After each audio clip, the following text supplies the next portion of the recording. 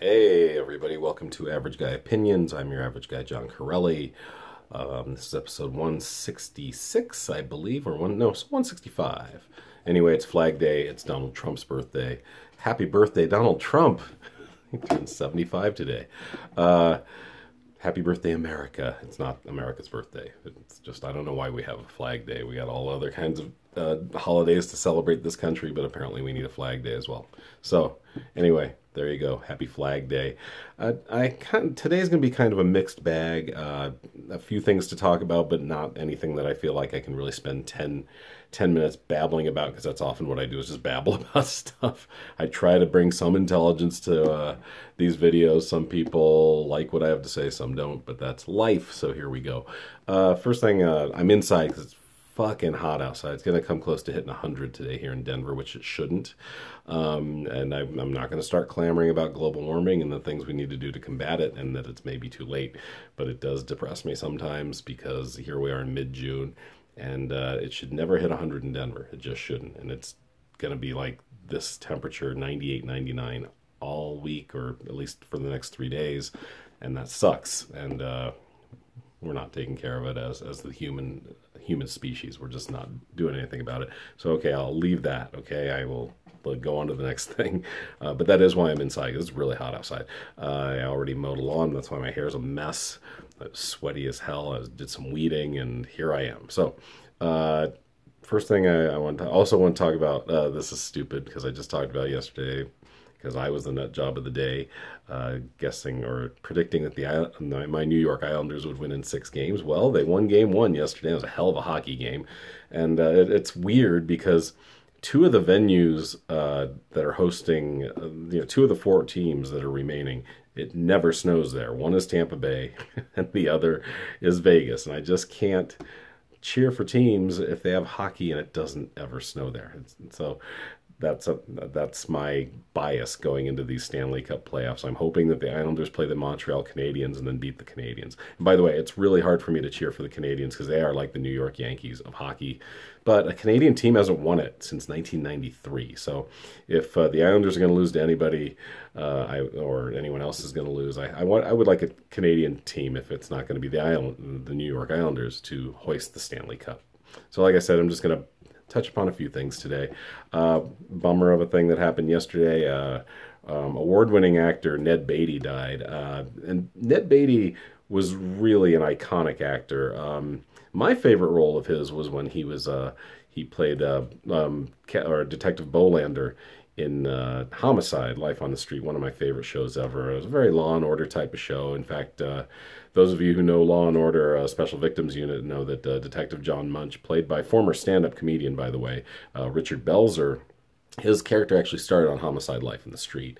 So it was just one of my favorite shows ever, maybe my favorite. I actually dedicated one of these videos to Yaphet Kotto, who was also on that show and also died a couple months ago. And so it's unfortunate. We're losing people from that great show. We're just losing really good actors. And I mean, Ned Beatty was 83. He lived a long, really great life. He was made his living as an actor for a very long time.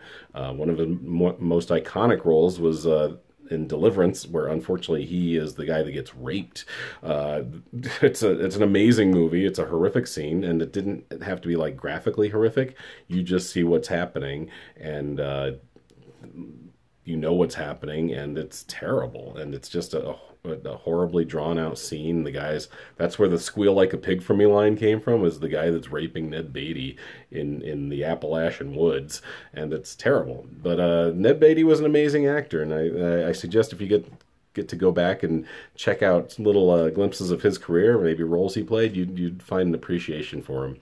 Despite that he, he's actually, I think, older than a baby boomer. I think he's technically lost generation. I think he was born in 1938, if I'm doing the math right.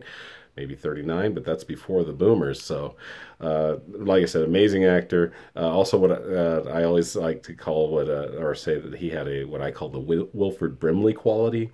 Meaning he looked 80 when he was 50, but he also looked 80 when he was 80. So that was just the way he looked. I mean, he just he was already balding and gray and heavy when he was 50. But he didn't age at all the next 30 years. So good for him, and what a great career and what a great life. And so rest in peace, Ned Beatty, and thank you for all the entertainment you've provided. Also want to talk about something that I'll cover a few minutes as well. Gaming. My son is really into it. Logan, my younger son, he's 16, really into it. His dream is to become either a graphic designer or a game designer. He's actually, I give him a lot of credit. He's trying to create his own game. He is writing it out, and he cares about it. It's not just going to be something like Pac-Man, he's got characters. He's writing out a storyline. He's developing the characters artistically because he's really good at art, and it's really cool to watch it come along. Now, having said that, a company called E3 put out a live stream yesterday and today, and a whole bunch of games are coming out. And some of the companies, like the smaller companies that are behind E3 or the developers that created these games, get to say their piece or advertise their games, basically. And some of these guys took an opportunity to, I'm going to call it politicizing. I don't think it really is. I think it's just, but that's the way a lot of people took it. It's just, let's be honest, white males dominate gaming. They dominate. They are basically the customer base for gaming. And it was a live stream, and so you could chat on it and make comments. And so a lot of the new gaming companies are very diverse. There are a lot of women in gaming now. There are a lot of people of color in gaming now, and they took some opportunities to say, hey, this is where we're going, and this is where our company is taking things, and we're going to make this a more inclusive type of entertainment, form of entertainment. And you should have seen these little fuckers, these early Gen Z, late millennials, just bitching up a storm on the chat. I came here for games, not to hear about politics. I mean, it was just, and a lot of it was even insulting, especially towards women, but it was just like, you know what, just shut up and let them have their little spiel, because it really is a white male-dominated entertainment form. Just sit back, wait for your game to come up, whichever game you want them to talk about, and chill the fuck out. It was just really sad seeing that chat just light up. And even my son's like, this is embarrassing, because he calls himself a gamer, and he's like, I don't want to associate with these assholes. I don't blame you. These guys are acting like fucking babies.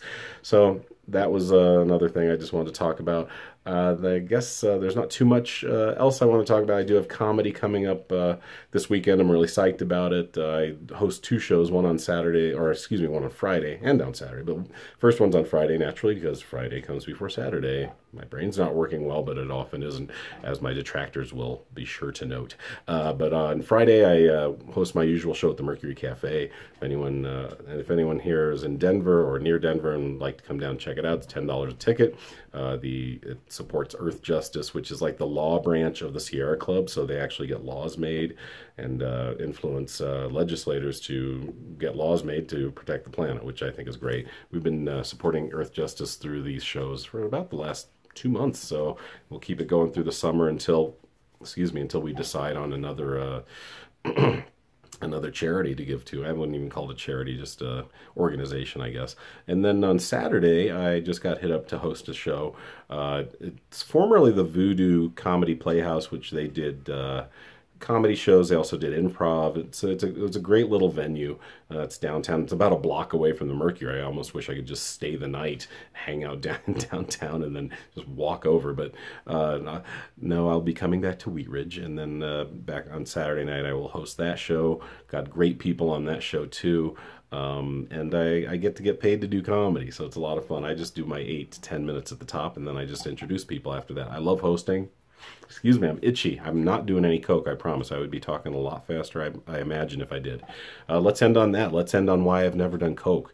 A, I don't like sticking things in my nose. B, people get weird around coke. And C, it drains your penis and your wallet. So, like I said, this episode is everywhere. Like I said, if you're in Denver, hey, come check out these 2 shows. Hit me up here on the commentary of this video, and I can let you know when they are. I think they're both at 8 p.m. if I remember right. They're both downtown, like I said, Mercury Cafe and what is now, oh, it's called Rise Comedy, by the way. I called it former Voodoo Comedy Playhouse. It's actually called Rise Comedy now, so that's good to know. Good places downtown. If you can wade your way through the tent city, if you're not too afraid of homeless people, they're harmless. You know, you might run into one or two weird people, but none of them are threatening. Come on down and watch some comedy. All right. Hope y'all are having a good summer. Stay cool. That's what I'm trying to do here, and talk to you soon. Bye.